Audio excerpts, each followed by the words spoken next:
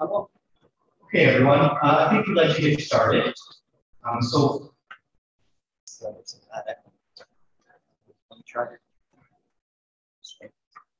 Okay, thank you everyone for attending. I hope you all had a safe journey here and it's all comfortable. Before we get started and getting into all the introductions and I'm going to hand it over to a little introduction. Hello, everybody. I'm happy to begin asked to say a few words and welcome you all. So I'm Jørn Bro, and the one who started the show from 3 decades ago. We started the DHIS and the HISP in South Africa in the 90s. And it's a great pleasure to see that 3 decades later and 2 decades after we took the thing we had started in South Africa, we went to India in 2000. And there we started the movement in Asia. And I remember John Lewis there, he was a bit younger then. And we met at the Dhaka. And I had a laptop, and we had DHIS on the laptop, and that was DHIS1, not 2. We hadn't invented the internet yet.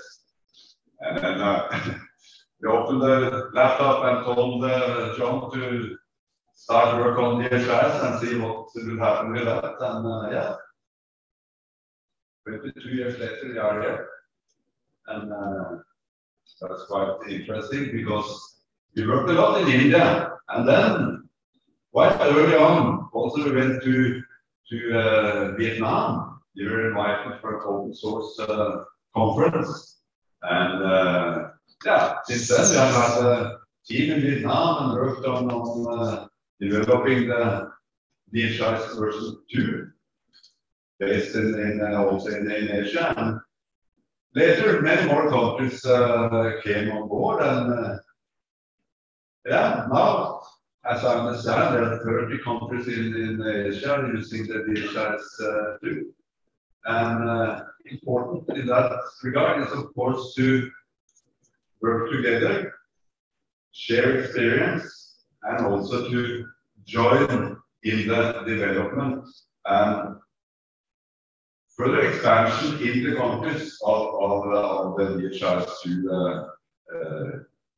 I call it movement rather than a software, because there's an idea and ideology behind all this, and that is to work on improving equity in health services. That's kind of the core of the data use approach. And we can say that overall this first part of the development, we have been focusing on the data software and developing the use of the software. But what we want to focus on in the, let's say, next, not decade, but from now on and further, that will be to improve ways of using the software, using the data, and using the data for improvement of health services, and maybe in particular the ideology of equity in the provision of health services in countries and across countries. And yes, I was not supposed to talk more. I think Sarah, who is the boss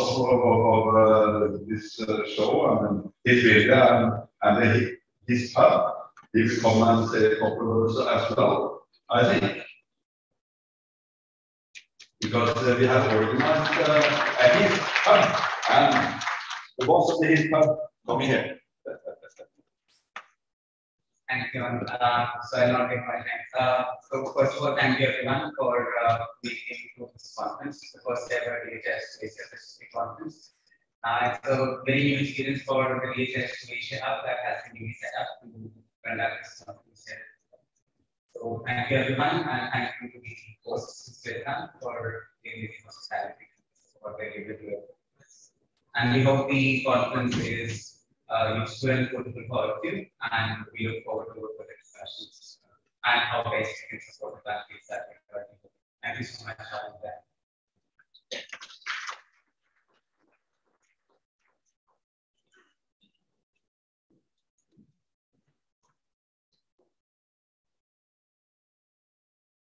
All right, so I just want to start off with some introductions to the participants to learn about all the HISP groups that are here a little later on. So rather than have you all introduce yourselves, we're going to get a chance to speak to each other during the breaks, during the various sessions. I'm just going to call you guys up. You can just stand so we can see where you're from, just so we can all get to learn about each other. So if I can please ask my colleagues from Lao just to stand up. Delegation from Lao. Big welcome to the Lao community.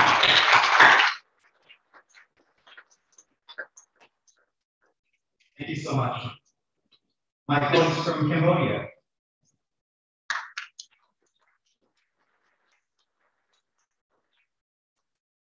Vietnam. Colleagues.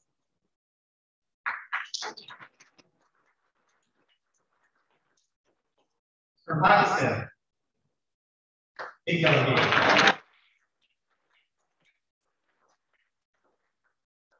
From Jordan.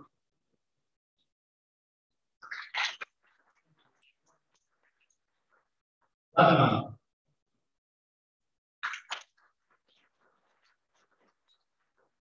Kyrgyzstan.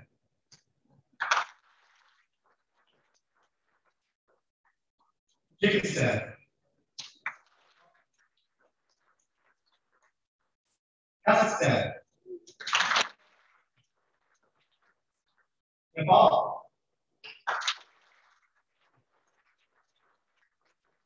We have our partners from UNFPA and Terraframe, if you could please. Nice to see you all.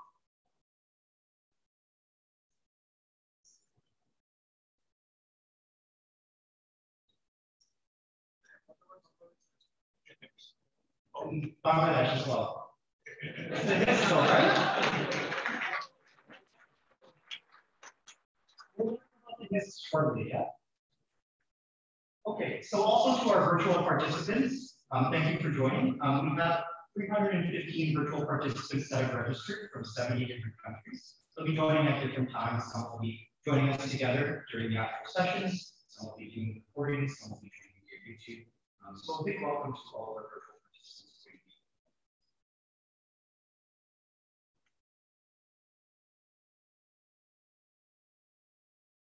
All right, so just so we can get to know you a little bit better, we're just going to do a quick exercise here, just to give us a brief introduction to all of you. So if you can just join via your mobile phone or via your computer, this Mentimeter link, you go to menti.com and just use this code at the top of the screen here. So right here, 7695 7523. I'll just give everyone a second.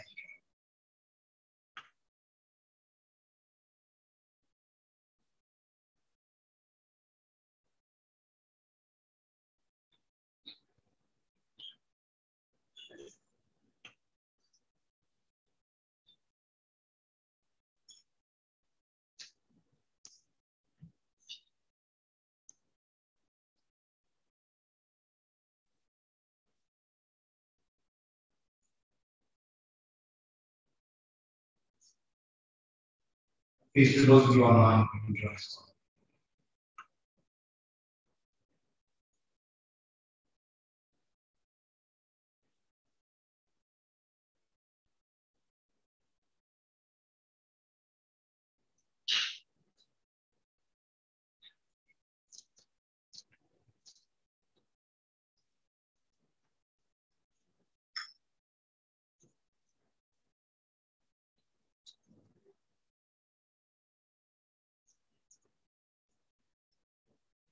Okay, so let's get started, and hopefully, you can all introduce yourself as well during the breaks, and we can have discussions as well, and we'll learn a lot about each other. So we just talked about where we're all from, which countries are you working in? So I think you have more than one option here, and this is both for all of our HISP groups as well as our staffs and partners.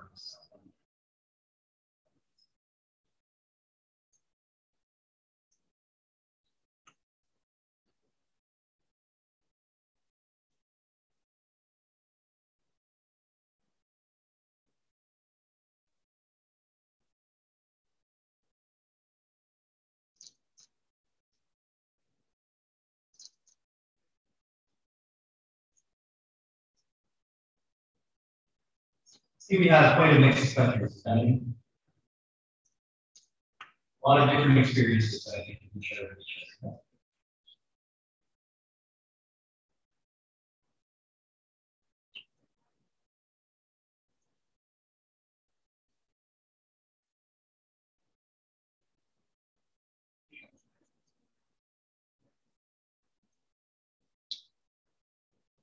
So I hope you all get to share your experiences a bit during the week, and you'll see there's kind of a wide range of individuals joining. And we have a number of colleagues even from our African and even our Latin American students.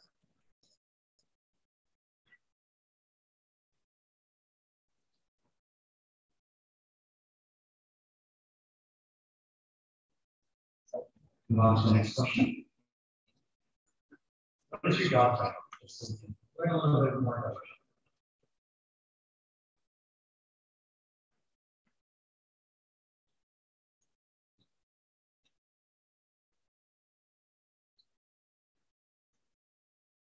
I think you'll see we also have quite a mix of individuals with different backgrounds.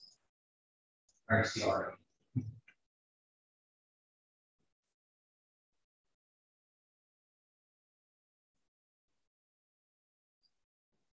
Very good. We have a mix of technical individuals, databases, research officers, as well as our staff who are kind of more on the plus side, data. Good mix of individuals as well, both online and here together. Quite a few responses. You can see it's quite an even spread. Right? We don't have too many.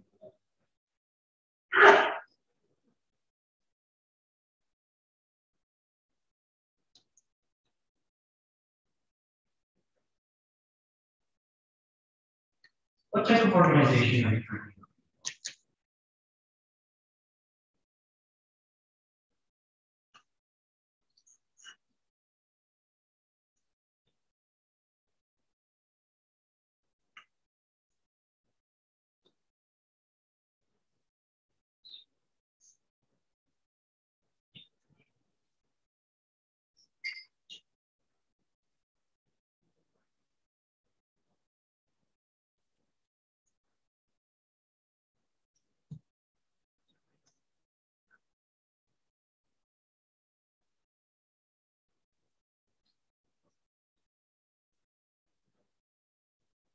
Good mix again, yeah.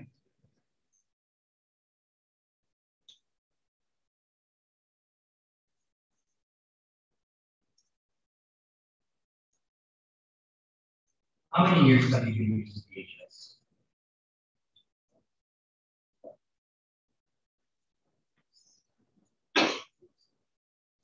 Looks like we have quite a few experienced implementations. Yeah. Lots to learn from each other.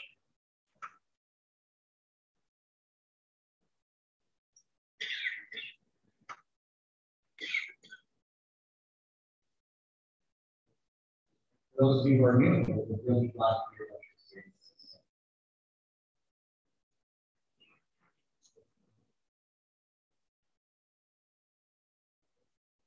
Good mix.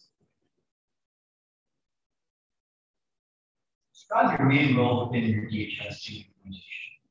What are you kind of working on?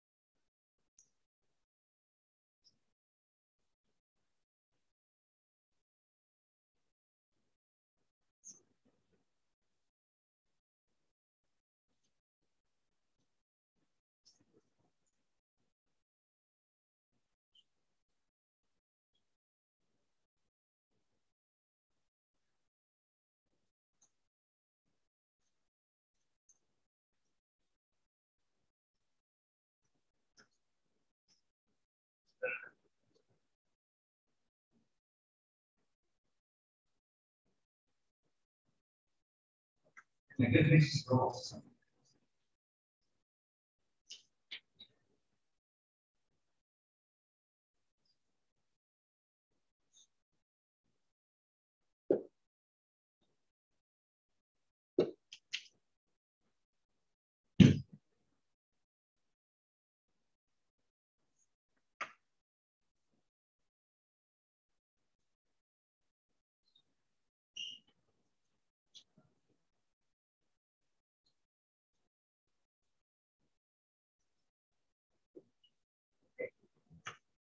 And for those of you who are working on DHIS2 implementation, just get a quick description of the various use cases that you're working on or how you're using DHIS2 in these settings.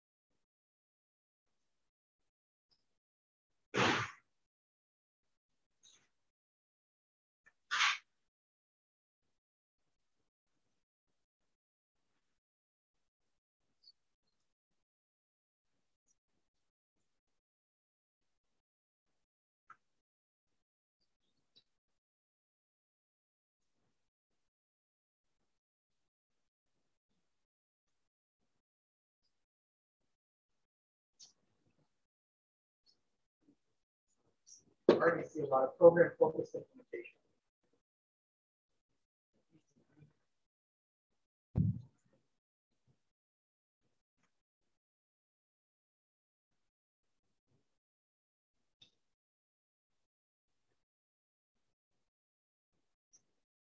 I think a lot of the sessions will be relevant for a lot of you as we will be discussing many different topics.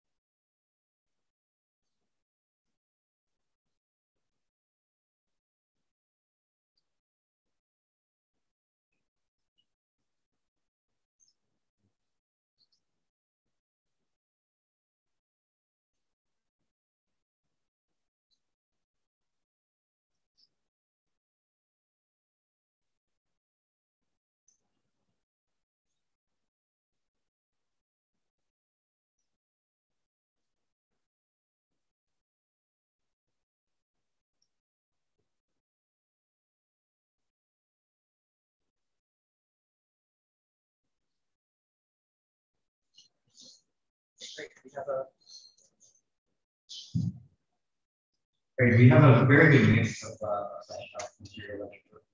And I think many of the sessions will be agenda shortly. Many of the sessions will be relevant to a lot of you work that you're doing, and we're really happy to hear from you share that. What are your expectations for this conference?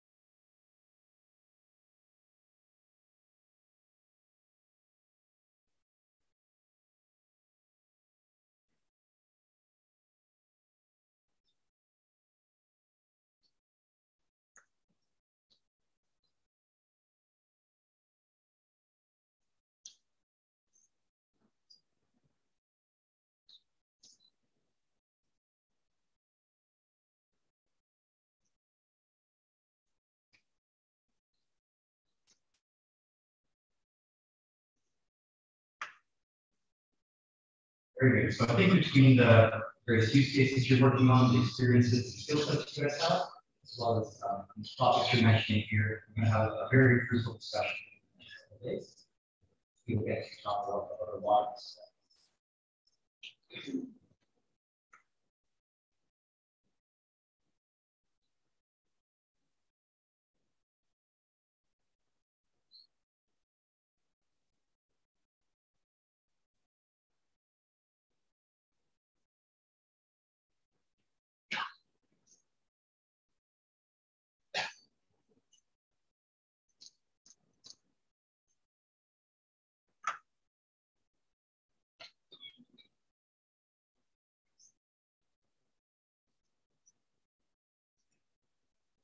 I think this is the last question I have for you all. What I'm going to do, I'm going to take these results, I'm going to share them with you so you can have a closer look at all of them. But please feel free to bring up anything else you would like with any of us, and I hope that you can all interact with each other to introduce yourselves a little bit more, and discuss amongst yourselves all that you're working on, all the things that you're doing. I think that it would be very interesting to speak to you in breaks, as well as during any of the sessions as well.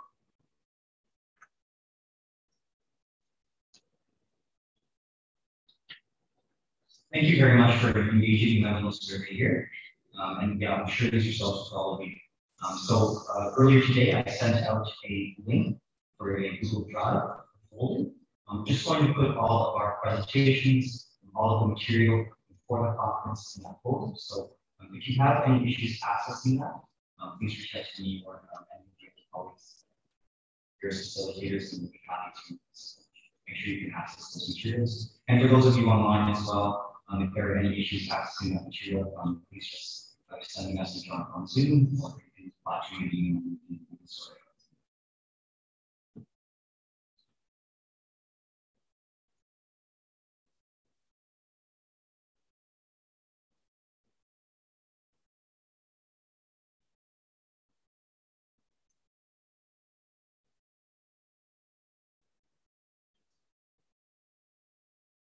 So what I'd like to do now is just go over the agenda a little bit, just so we're aware of all the different sessions over the next couple of days. I think that we're going to be able to meet many of your expectations, and for those of you where you see something that's not in, we will be around and we're happy to talk to you about those specific topics as well. Okay, so we're just going through all the introduction and everything from 9 to 10. I'll just ask Tom to come up in a minute and explain all the logistics and everything shortly after I've got the agenda review. After we finish all of the introduction, I'm going to ask my colleagues Ola and Sora to come up and just give a little bit of background on what HISP is and how we're providing support to various countries, both globally and in the region. And then we're going to get a bit of an introduction to all of our HISP team members that are here. Many of you will know them already from supporting your implementations, but you'll see there's a bigger team that are working together on supporting the Asia-Pacific region in the various implementations. And they'll just give a bit of background on their work, who they're supporting, and the various mechanisms we can utilize to kind of continue that cooperation. After lunch, we'll start getting into our domain-specific discussions. So we'll start today with a discussion on HIV from 1:30 to 3 p.m. And all of the sessions are structured very similarly. So we'll have an introduction to kind of our global product, our global toolkit for supporting HIV in the field, our DHIS2 toolkit. And then we'll hear from a number of countries on their HIV implementations. So you get to hear from your colleagues who will come to present. And for this session, we have Cambodia, Indonesia, Bangladesh, and Nepal, who will all give a presentation on what they're doing in their countries, so you can learn from their experience.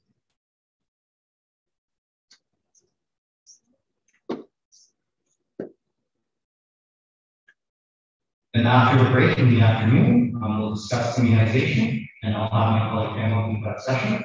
And similarly to our other sessions, we will discuss the toolkit, the global toolkit, DHIS2 toolkit for immunization, and then we'll hear from the Maldives and Bangladesh on their own implementations and how they're supporting immunization in their own countries. At the end of the day, there will be an optional session. So as I go through the agenda, maybe if you see something that is missing, or sorry, you notice something that is missing, or you have additional questions, maybe more technical questions or other questions about your own implementation, we will be around to help you and support you in any of those questions or queries you have. It's completely optional, but it's just if you notice some urgent questions that you have.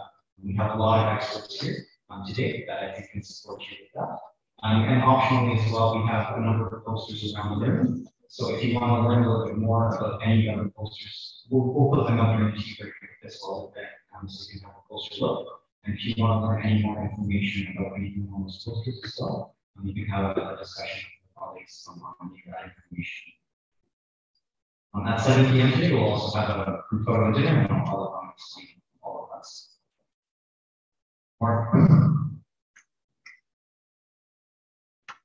Then tomorrow morning, we'll have a very interesting session by our colleague Lars, and he'll give us a review of all the new features in DHIS2. And I saw that was a request in our feedback that a lot of you were wondering what are the new features. So we'll make sure to address that as best we can, and you'll get a good overview. Lars is very good, giving an exciting overview of all the new features that are in DHIS2.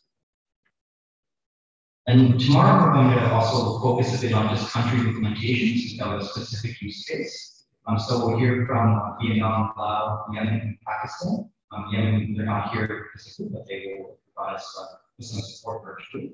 And we'll just learn kind of what they're doing a little bit more broadly in their entire health system, and just kind of share their experience with us. Starting tomorrow, we will also have some parallel sessions, so you'll be able to choose in which session you'd like to attend.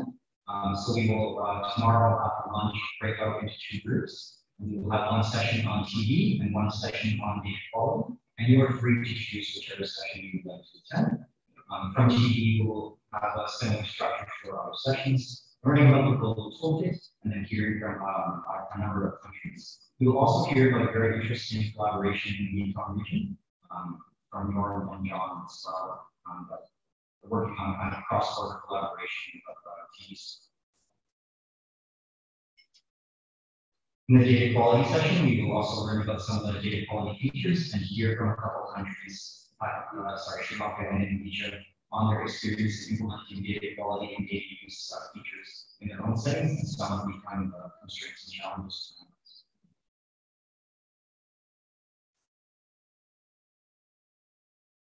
Then tomorrow, after our tea break in the afternoon, we'll also have 2 parallel sessions. One will be on systems evaluations. So we saw a number of countries that were just starting out.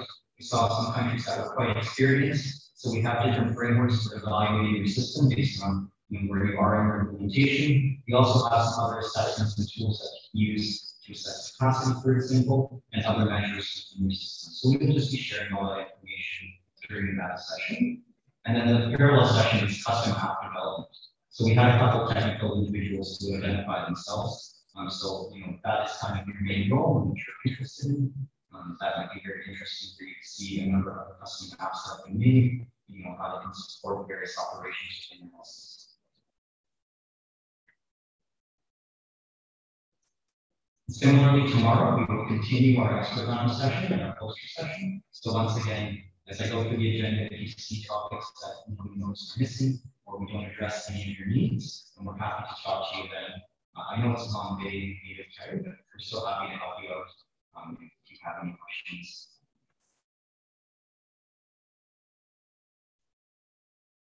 On day 3, we're going to discuss a little bit on interoperability and integration, and my colleague Morgan will lead that session. There's a lot to talk about, I think, and he will have a good overview of all the topics over there, and we'll discuss that all together. Continuing with some additional country presentations from 11 to 12:30 on day 3. We'll hear from Vanuatu, Nepal, more broadly on their system, as well as Indonesia on the broader system as well.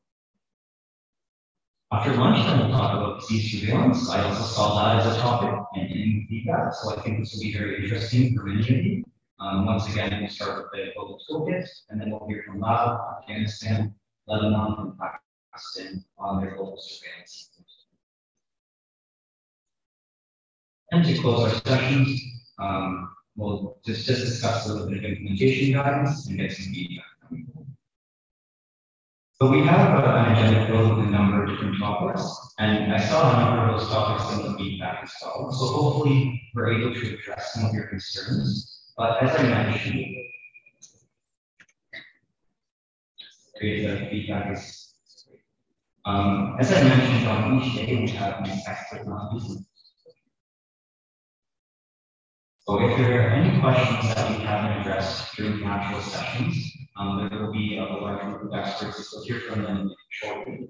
We'll be introducing themselves, and they can also help you whether it be a technical question on your implementation, project management, or just any other question that we've not been able to address. We'll try to work with you, help you out with whatever that may be.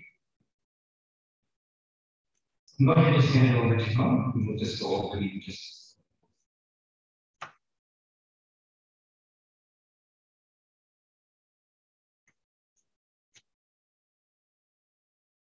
Okay.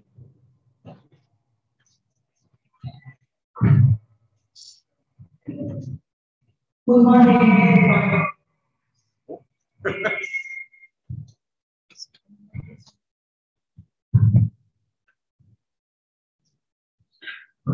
Good morning, our friends and new friends. After so many communication over the email, finally we met each other. So I'm very happy. Welcome to Vietnam and to our beautiful islands. I will go very fast over the logistic thing because we go behind the schedule now. So as you know that during the 3-day conference, we will have a lunch provided in the conference, and the lunch will be organized in buffet way. So you all can have a choice for your specialist food, and the lunch will be served at the hotel building. For you who don't live here, so the hotel building is in the main wine boat building there, and the lunch will be on the ground floor named called Buffet. And today we also have a gala dinner on the beach, also outside of that restaurant. I think that will be the place we will have a group photo where the sunset go down very beautifully. Because this time of the year is the time that the sunset is the most beautiful, and we are very lucky to enjoy that during this time. So lunch and dinner will be over there in the ground floor on the main building and in the buffet side. We also many of you approached me to ask for the praying room. In this building, conference building, we have so many small rooms. So if you want to have a praying room, 10-5 minutes before you want to pray, you want to ask me, and I will lead you to the room for you to pray. So I think that's the main thing. Also, many of you asked me for the payment. We are here for 3 days. And the first day is quite hectic for me. So during this 3 days, you can always meet me at the table there, at the back, during the tea breaks. We have a 2 tea breaks per day, so we can do the payment.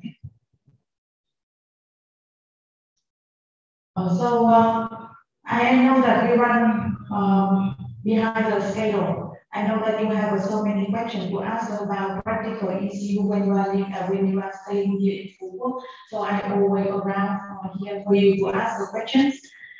And also, John recognized that we have a pen that I provided in the gift, and he wanted me to explain it all of you what you done. So it's a 5 in 1 pen. They have 5 functions that have light, touch, and one very important function is that to recognize the fake money, because when you are here, you go to the street, you will always get change from the people in $500,000 or something like that. You can use this pen to recognize whether it is fake or not, because $500,000 is really the biggest note we have, and it's very easy to fake. But I'm just kidding, it's not always the case. And it also have a USB inside the pen that is 16 GB. So if you want to copy the conference material or ask your friend for some material, you can always use it USB. So I think, I hope that this one is useful for you. And we also have a small gift from 6 HISP team in HISP Asia Hub. That is a calendar of 2023. And the back, in the back you can see that is a beautiful picture of the lily. This picture already in this year won the best prize for photography of Vietnam in the world. So once again, welcome to Vietnam, and I do hope that you will have a 3-day useful and can learn from each other. And thank you again for coming.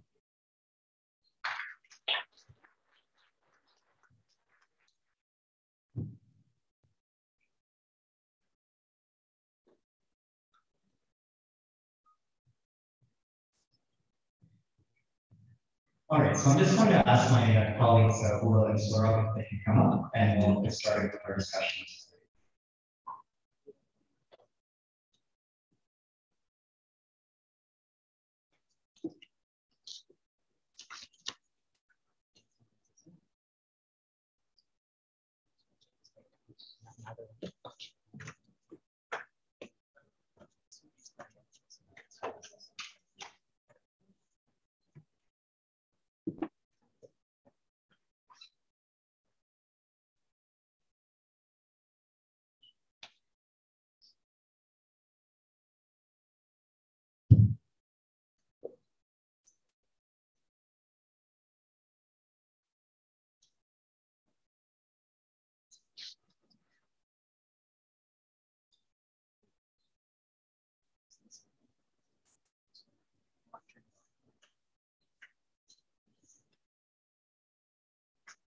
Good morning. Good morning, everyone. Both here and online, welcome to the Fukuoka and the conference. My name is Ola Titlesa. I'm from University of Oslo, the HISP Center. I'm the deputy director there and also leading the implementation group. We'll give you a quick background on the overall HISP network and the work at the University of Oslo, and then my colleague Saurabh will explain more about the regional collaboration in the HISP Hub for Asia.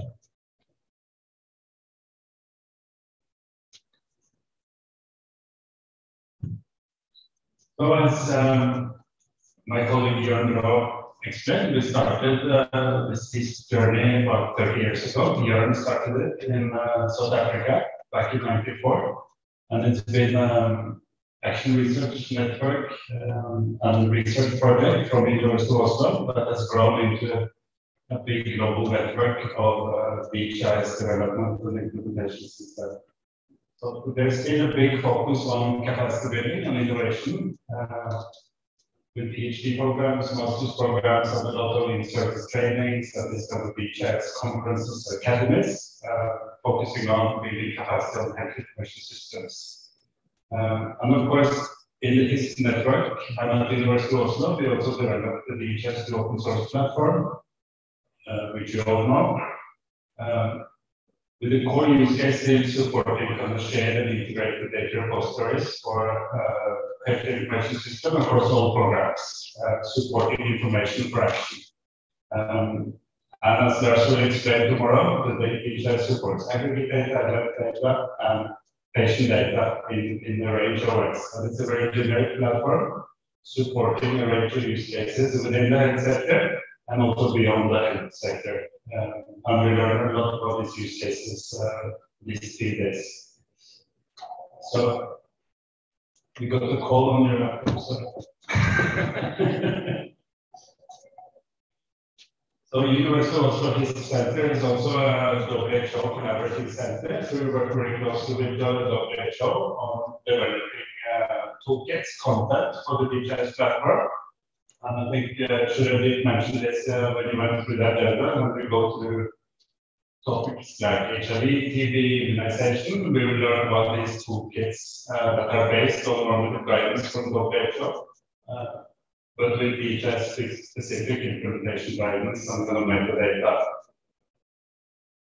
And we work together with almost all global health partners. We have a lot of investments in the DHIS platform. Now we work across global partners like NORAD, the Norwegian Agency for Development, that supported us from the beginning. And then also Global Fund, PEPFAR, Gavi, CDC, UNICEF, Gates, USAID, and WHO, and many more. And as we'll see in the map on the next slide, DHIS is now used by ministries of health in 75 countries, and it's still growing. And we reached 32 countries in Asia. And as Jørn said, India, the first implementation of DHIS in India was around 2000-2001, and India was also the first country to pilot DHIS2, the web-based version that we started developing in 2005, and in Canada they started in 2006. So it's a long history for DHIS in the Asia region as well. Yeah, so this is the map. You can see DHIS is now used in Latin America, almost all over Africa, and in many, many countries in Asia and the Pacific. And as you can see in the chart here, there's been a big growth since we started in 2006 up to today. And during the recent pandemic, or the current pandemic, many countries adopted DHIS2 both for disease surveillance, contact tracing, and later the vaccination programs. 47 countries for surveillance and 42 countries for vaccine registries and management. And we can see also a lot of countries in Asia-Pacific. And there were a lot of innovations here in Asia that was shared with other countries across the world. Sri Lanka, in fact, started already in January 2020, developing the first implementations for COVID support.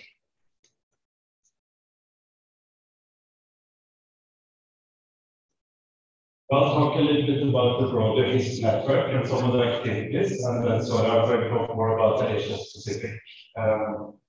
So in supporting all these 70 plus countries, capacity building is really the core activity.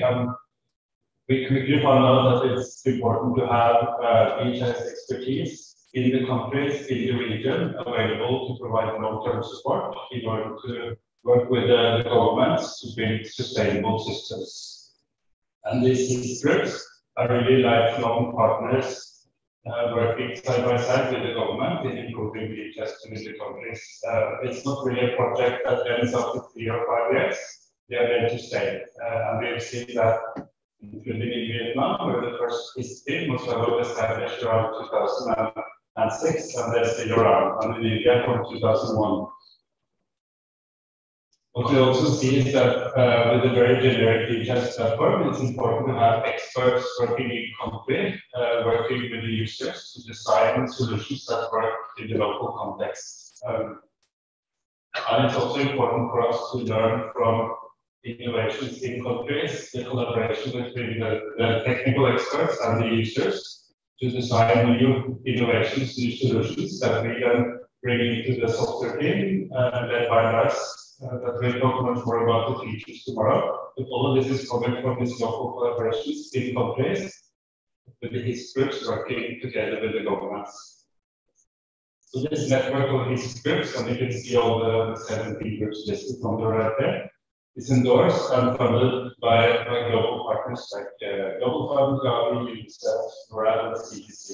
And by working across all these partners, the HISP can offer very coordinated support to countries with less fragmentation across the partners.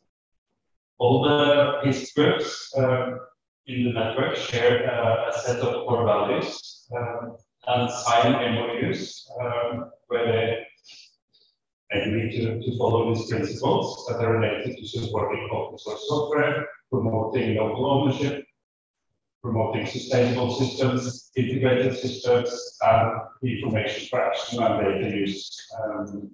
And when you get the slides, you can also take a look at the full set of of values that are forming the HISP network.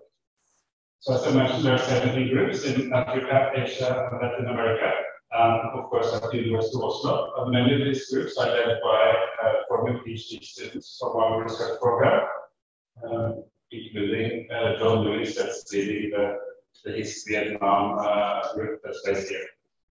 And we still have local linkages with local universities, collaborating on research, on master's programs, and in-service trainings.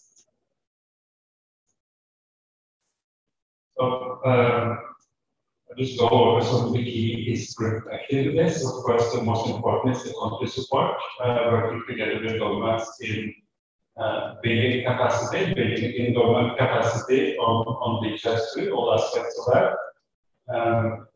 And also to provide expert level support of the configuration and the maintenance of the systems.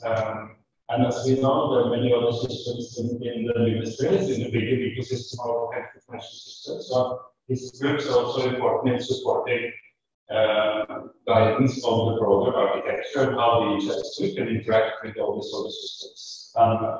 As we saw later, Martin will lead the session on integration and interoperability tomorrow. So these groups also work very closely with our research group from the University of Oslo.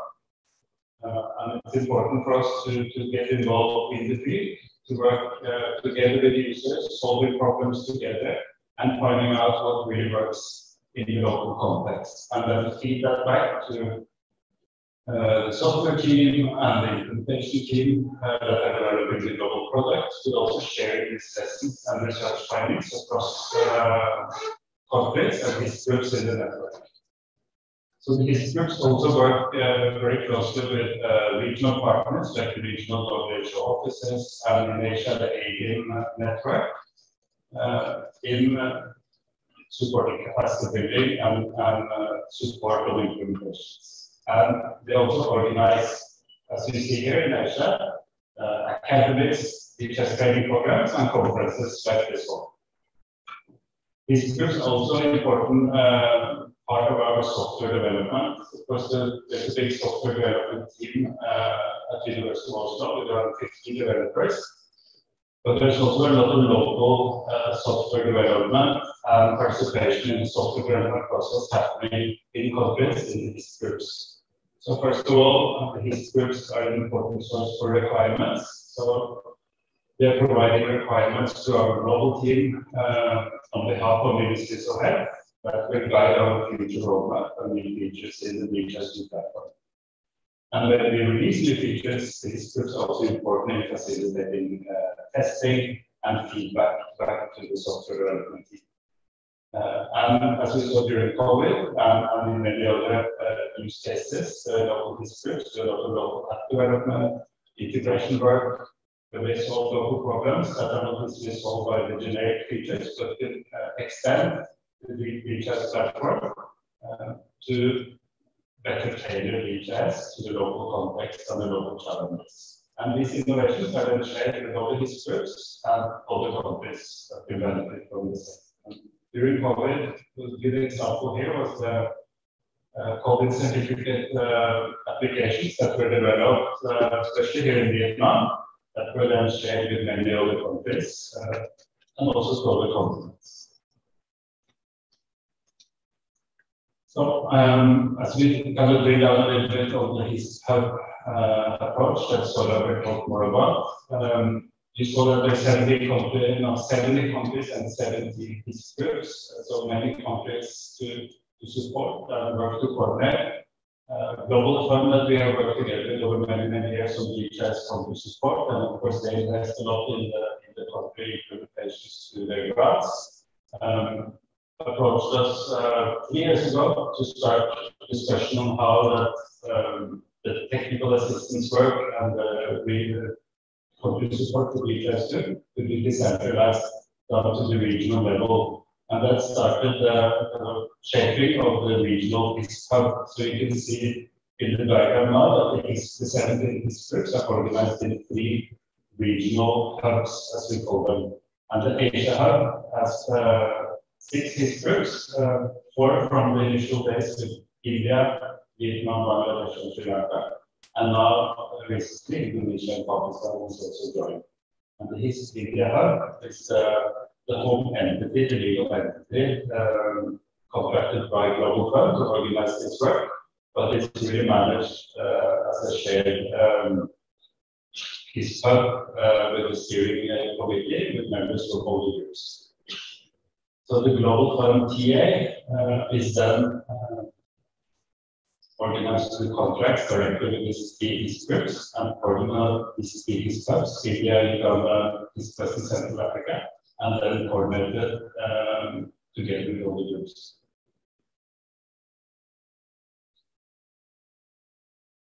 So, before Sarah talks about the very specifics of the HISP Asia Hub, I can say a little bit about how we from University of Oslo support this process. So as I mentioned, we've been discussing this planning it together with Global Fund and the HISP groups since 2019. And we had a lot of discussion on how to organize and set up a good governance model that can work as a kind of collaborative model for all groups in the same region. And of course, in the core of this HISP model is country support coordination, not only with Global Fund, but of course also with the other partners investing in your implementations. So we play a role from University of Oslo to develop kind of frameworks, planning guidance, project guidance, and assessment models that can help countries and governments to plan expansions and strengthening the DHIS implementations. And I'll talk more about this on Friday. We also developed for Global Fund a set of standard scope of work for the different TA activities that are eligible within the Global Fund work. And it's also important, from Global Fund, of course, when they do these big contracts, that the HISP groups comply with all the financial and governance regulations. So there's been a lot of work in strengthening governance capacity, admin finance capacity of the HISP groups to make them eligible, but also kind of better suited for in the future also take on a lot more of this investments from a range of global partners and be able to compete with the big NGOs that typically end up winning these bids. And there's a collaboration between the admins and the finance experts in the UAO project support team and the admins in the HISP groups. And we also learned, since we have 3 HISP hubs, University of Oslo together with Global Fund, we also work very closely with all 3 and can facilitate coordination and collaboration across the 3 hubs. So over to you. So for the next few slides, we just try to look into the whole Asia Hub setup process, what activities have taken place since the hub has been set up, and what is the potential model of DHIS to support that we intend to provide moving forward. So as I mentioned, the Asia Hub has been more or less been a global fund-led conceptualization structure. So before the HISP Asia Hub was set up, the lead group, HISP India, underwent assessment for capacity for governance, monitoring, evaluation, and financial management through PricewaterhouseCoopers. Based on the assessment of the assessor, HISP India was given some specific strengthening measures for us to incorporate and for improving our governance, financial capacities, and also monitoring and evaluation capacities. So once these assessments were carried out, we revised a lot of our administrative and governance mechanisms, and post which we were able to sign a contract with Global Fund to represent the Asia Hub and work with the other HISP groups in the region. So the learnings from this assessment, we are also sharing with the HISP groups in the region so that their administrative and financial management capabilities are also strengthened along with us. So the broad objectives and expectations that we have from the HISP Asia Hub is to first of all having a formal network to support the HISP groups in the region for technical and administrative areas. promoting coordination and cooperation in the activities that we do for information systems challenges in different countries that we work with at the country level and at the regional level first.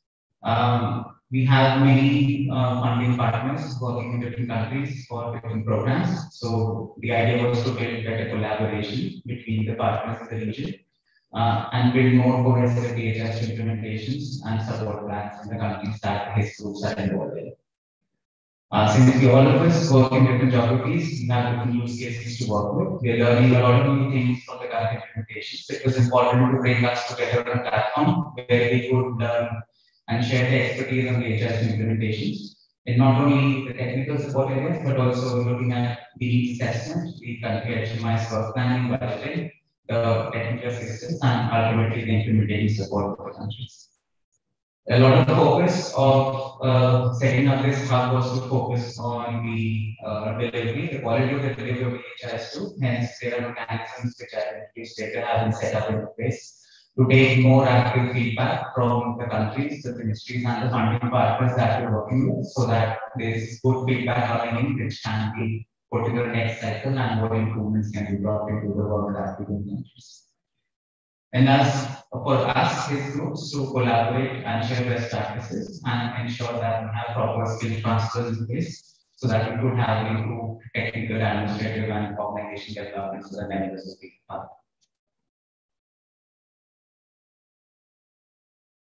Just to give a quick update on our first annual meetup that we had the earlier 2 days in the week, so December 5th and 6th.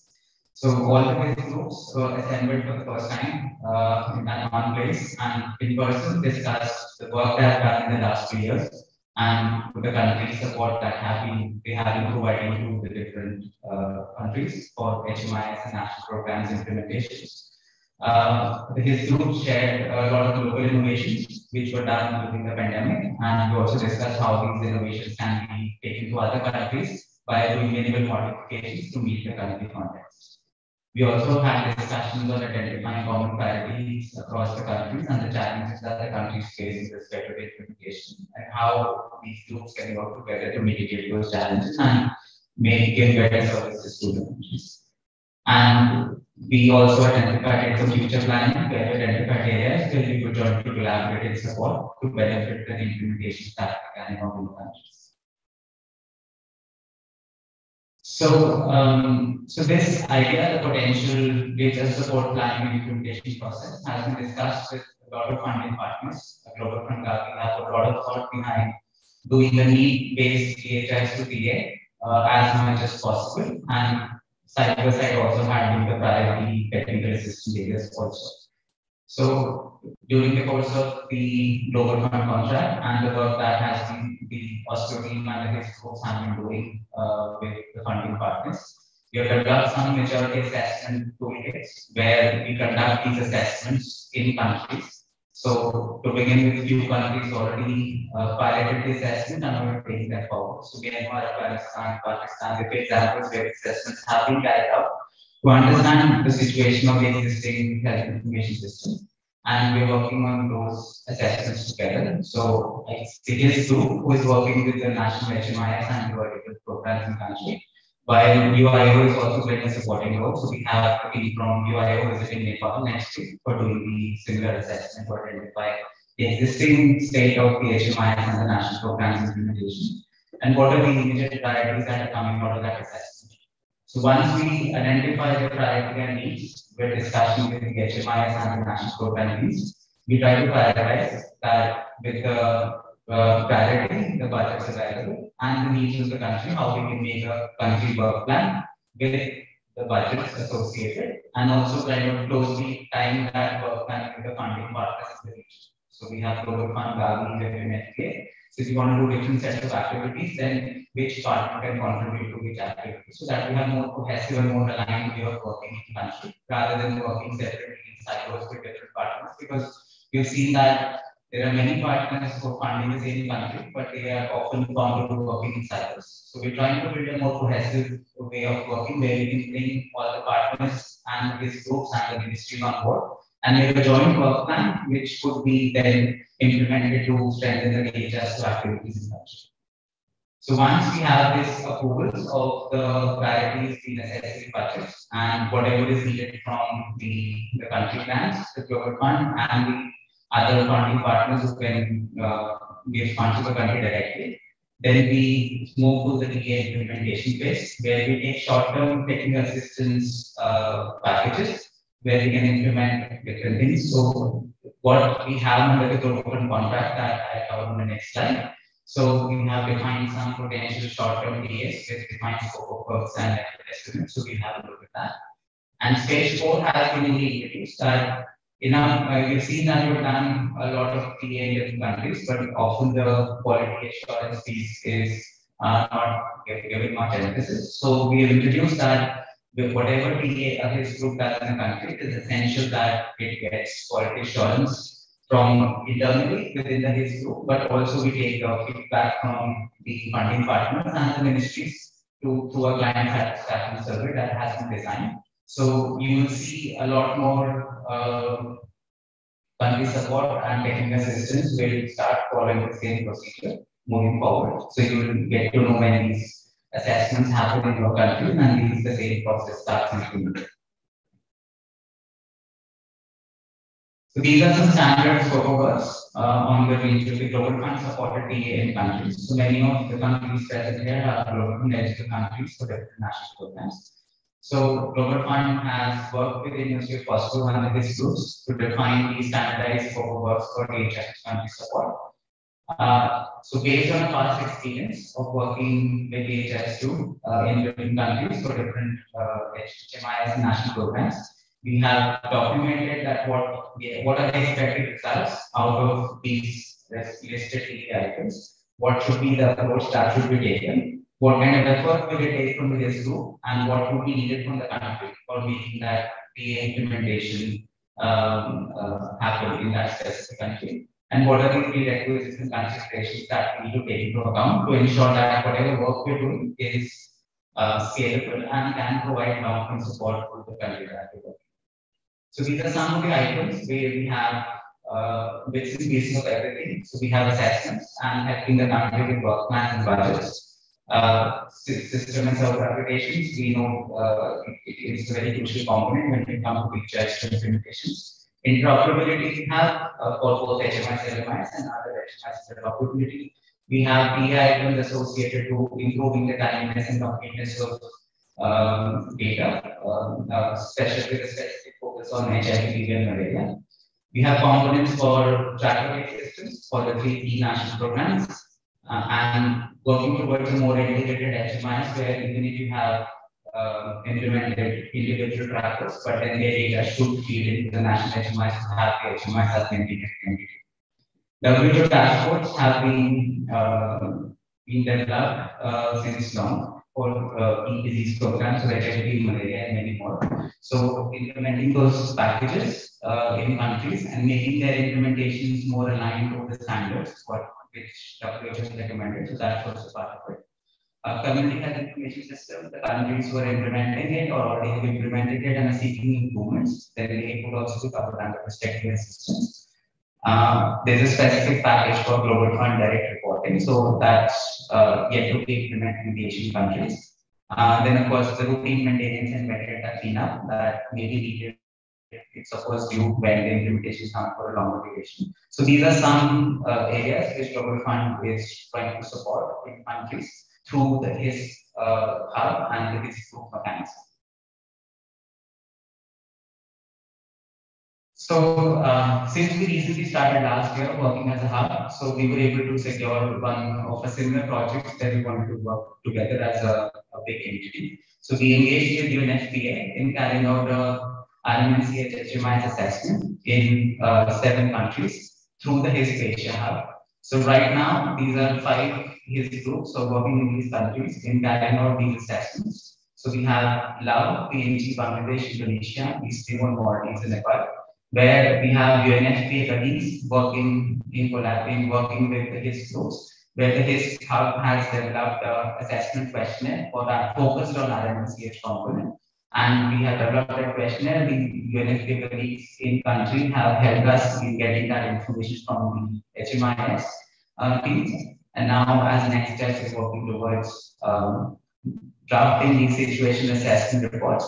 And in year 2 of the project, we will be further discussing what country-specific interventions we could do, which UNFPA can fund and support, and his groups can do the technical implementations for strengthening the RMNC HISP assessments. So these are some examples where the Asia group is working as a collective and are working together to do some assessments and DHIS activities. So in that last slide, yeah. So if there are any questions on how can we support the countries who are present here, then of course we'll be around. So we can link you up with his groups for working in those specific regions and the countries, and you can see how best we can support you once we are back at the workplaces, and you can continue discussions that we initiate. Thank you so much.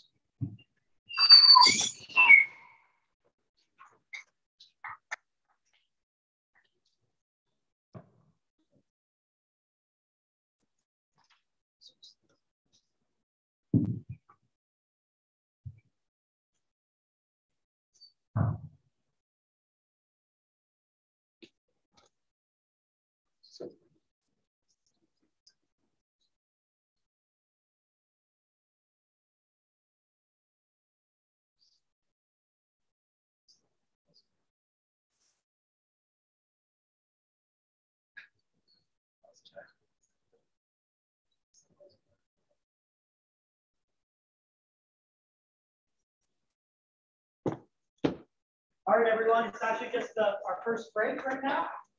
So please join us outside and get to know each other a little bit better. Try and fix the microphones. I apologize about that.